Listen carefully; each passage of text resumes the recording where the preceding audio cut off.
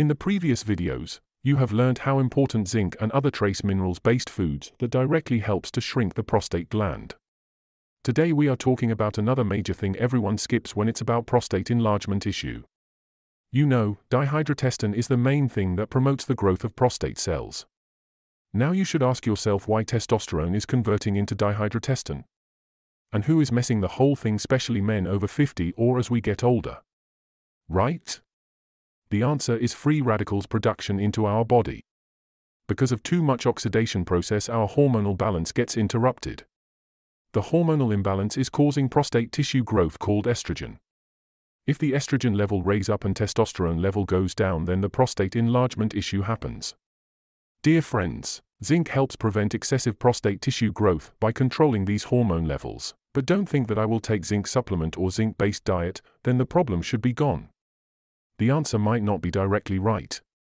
Because zinc helps definitely, but if you ignore the other factors that are causing the estrogen dominance issue, then you are not gonna fix the prostate enlargement issue. Let me explain deeply. Estrogen is an androgenic hormone. Androgenic hormones include testosterone, dihydrotestosterone, DHT, dihydroepiandrosterone, DHEA, androstenedione, and 5-androstenedione. Androgens are synthesized from cholesterol. Testosterone is the main circulating androgen in men, and it's important for the development of accessory sex organs and secondary sexual characteristics.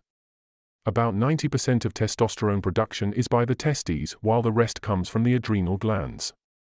Androgens might not be the only significant hormone in the development of BPH, since estrogens, some of which could be synthesized from testosterone, can also influence normal prostate gland functions and may well potentiate pathological growth. Estrogen plays an important role during prostate development, and studies have shown that excessive estrogenization during prostatic development may contribute to the high incidence of BPH, currently observed in the aging male population. Neonatal exposure to estrogen interrupts normal prostate development. Serum and intraprostatic estradiol levels tend to increase in men with age, despite decreasing levels of estrogen and testosterone, and patients with larger volumes of BPH tend to have high levels of serum estradiol. Adipose tissues express aromatase enzyme, which converts testosterone to estrogen. Adiposity tends to increase with aging. Conversely, testosterone production by the testes tends to decrease with aging. Thus, aging results in a significant increase in the relative level of estrogen compared to testosterone. The estrogen-dominant status in men after middle age may therefore be the most significant factor in the induction and progression of BPH.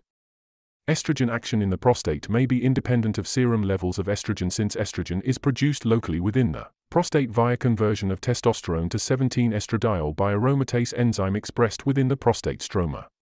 In the next video I will explain how to fix estrogen dominance naturally and changing your lifestyle. Dear friends, you can fix your normal health issue 50 to 60% at home before getting too much weak or in emergency situation. Stay healthy and active to enjoy rest of your life peacefully. Thank you.